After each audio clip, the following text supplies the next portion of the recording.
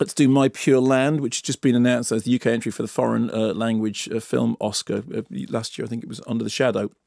Directed by Simon Masood and shot in rural Pakistan, produced by Bill Kenwright. So Bill Kenwright's... yeah, exactly.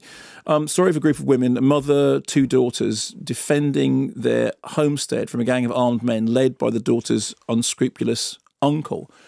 And the men are trying to take possession of this homestead. The women are defending the homestead, which they insist they have the papers to, they have the rights to. The police are entirely on the side of the invaders.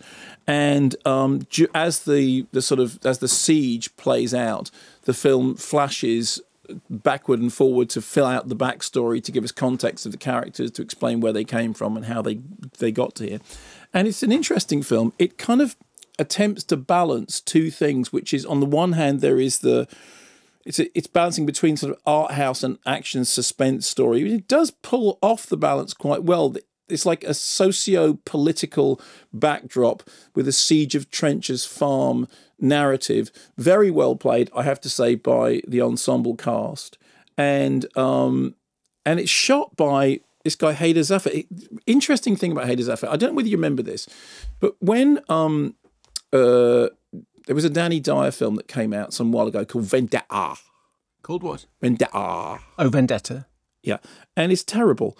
And I said, but the thing about it is a terrible film, but it is really well shot.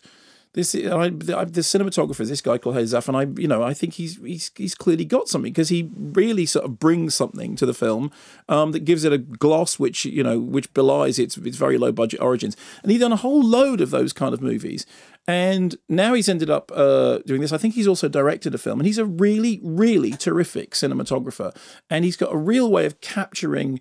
And I was reminded, although it'd be only me who's reminded. So I was reminded of watching those early straight-to-video erotic thrillers made by Greg Dark that was shot by Wally Pfister. I'm going, you can say what you like about these films. Whoever this Wally Pfister guy is, he really knows how to shoot, and I feel the same way about Haider Zafar.